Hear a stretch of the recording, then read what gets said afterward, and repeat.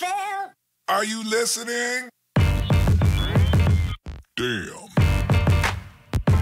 Alright, welcome back, YouTubers and Madden fans. This is Madden Money Shot. Bring some more gameplay footage. We got some more weekend league. As you can see, this guy here, man, he's got a loaded offense, and I've got a loaded defense. So this is the perfect clash of strength versus strength. I don't know. For all I know, the guy's defense is loaded too. But as far as the first three cards go, he's got two really good receivers, better than my two receivers, and then he's got a top-notch running back in the ultimate LaDainian Tomlinson, which I'm totally behind on. I didn't buy the LaDainian Tomlinson cards or packs early on. I skipped a bunch of them, and now I'm like trying to catch up once I figured out what that was and how important that was and how much I should have been doing it.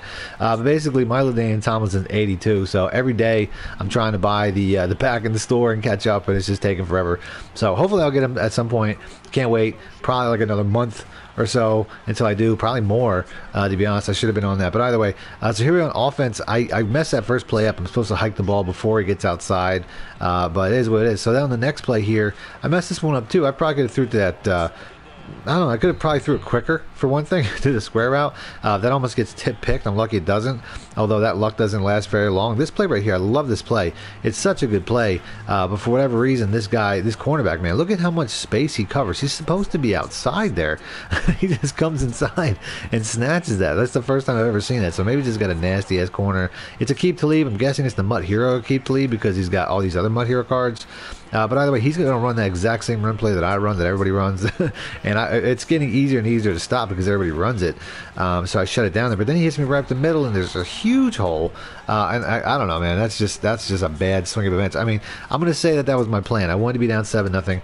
That's how I wanted this to be. So either way, the next series of plays, I've been running that play quite a bit. Love that play. Running back's like always open in that play, and I totally I get a first down. Next play, he's just sticking the shit out of my guy right there. This guy's laying the lumber. If you guys are not, this is a very defensive heavy game. You're going to see both of us playing a lot of defense. There I get the nice safe catch. I probably would have dropped it.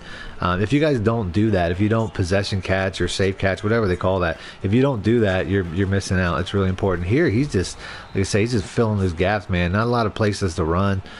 This here, I'm going to go ahead, I'm going to try to do one of my more favorite plays where I get out on the edge. I try to throw the ball there. That's why you saw me hop at the end, because I thought, like, I didn't know I was over the line. It probably would have been a penalty. I'm actually glad it didn't. And then on the next play, I try to run it, and I can't even get the ball off. He's just flying in with Ray Lewis. Hit sticking me. 4th and 7, I got to go for it because I'm at about 32 and I know I can't kick a field goal, so I make a nice adjustment. That's not normally how I run that play, and it comes open underneath everything. That was kind of perfect. That was, a lot of times I'm just adding stuff as I'm doing it. Here, this is a counter Y play, and I don't know why I didn't really get the acceleration I wanted. I think maybe I was using AP, who doesn't have the fastest acceleration there. Here, man, I just get rid of it. Like, I recognize anytime there's a defensive end outside of that right tackle, it blows that play up, so I didn't even mess around with that. And then I completely hit the wrong button. That was not the intention there. I tried to snap that ball, throw it out to the flats, and then rack catch it. And the triangle route was the flat route, and then when I guess that didn't register, and then when I hit the square route, the rack catch to turn upfield, it just went to the square route, and that was just a completely unfortunate affair right there. But that was totally not the read. I totally tried to throw it in the flats instead of throwing it in like quadruple coverage, which is total BS. But hey, that stuff happens. It is what it is. So derails my drive. This guy here, though, he's trying to move the ball now, and my defense is just starting to shut down. You guys are going to see, like I said, this is a real defensive struggle. Early on, though, I'm running like this is a cover 2 outside blitz that I typically run. Nothing too special here. This is eventually I start tearing it up. Like this here, I get the big hit stick.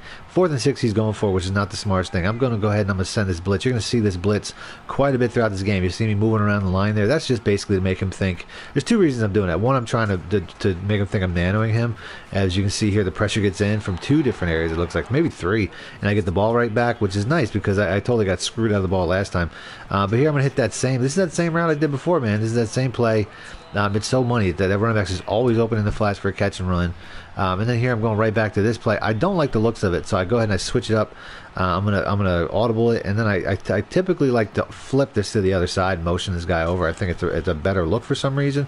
Typically works, didn't work there. But that's typically the way that I run that. Whenever I audible that, I don't know why, but I typically have more success doing it that way. So then I'm going to hit him with that strong power, and it's just one miss right there, and there's nothing but green grass, and I take it into the end zone. So we get to tie it up there. Like I said, you're not going to see a lot of scoring for a while.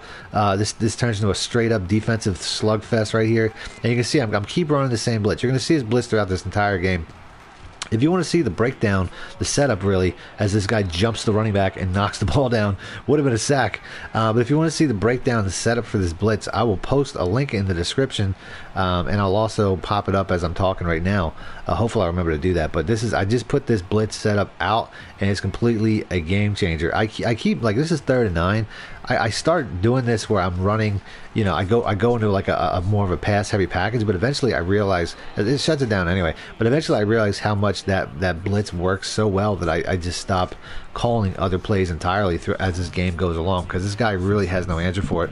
So 4th and 9, punting it away, trying to get a nice return here. I get it back to about the 40. I'll take that. That's a really good starting field position. I'm going a little bit too heavy to this play to the running back here, but it's still working. I don't throw it though. I try to step up and take off, and I don't know if I was just worried about that guy over there in the flat. So here I keep going back to this play. This play right here was definitely, it's one of my more favorite plays. I got the tight end in the flat, and for whatever reason I just don't throw it. Like, I'm just not passing the ball. But my offense, it's not my offense. It's like watching this now, I can see that the reads are there, that the routes are open, but I'm just not making the reads and the reaction in time. So it's to the point where I'd rather run with the quarterback, and that's when I'm not comfortable. It is what it is. As you see here, this is why. I mean, I'm just not seeing the field. I'm making bad reads. That one right there, I had a million open routes in the previous plays, but there I just throw it away. But you know what? This defense is so money, it doesn't even matter. So here I'm going to go ahead. I'm going to keep running this blitz, although I didn't even have that set up right. That was the defensive. I'm supposed to move the linebacker in. I didn't even do that. So that's why that had so much success there. So I think on this play I have a little more success. He's going to go ahead and he's going to run a hurry up, and I'm actually going to do this is the inside or the mid blitz. As you can see here, that gets home. I mean, all the blitzes out of this 4-6 normal are just so fire. Here I set the blitz up right. I motion the linebacker in. You can see how he just fires in and shuts it down. This is the proper way to run it, and when I do run this properly, it shuts it down. Here's another one. I mean, this is, you can see, like I said, I do that motion with the DT just to make them think I'm cheating. That's really all I want to do out of that. Plus, it also helps me get off of the blocks quicker to get into coverage. You can see, I mean, it's just guys just firing in there. Here we go again, same blitz. Like I said, eventually, I didn't care what it was, 3rd and long, 4th and long, 4 wide receiver sets like this is. I didn't care. It got to the point where I was like, this defense, this blitz is working so well, I'm just going to keep running it. And that's exactly what I do. Sometimes I use the DT, sometimes I use the defensive end. There's a couple different ways to do it. Like I said, check that link out, man. That's a total game-changing defense. It just turns into easy mode. You can see there, another sack. This guy's got a punt away. Look at him, he's just going backwards, man. 4th and 22. This blitz is completely just mind-bending and beating his ass. He's got no answer for it. So I'm getting the ball once again. Let me get a nice return. Still can't, but I'm getting the ball right where I need to.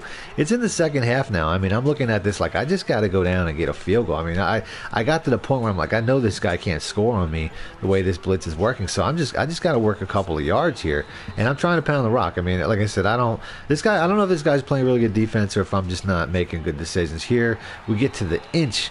4th and inches, you know what, I gotta go for it. I mean, I got no choice.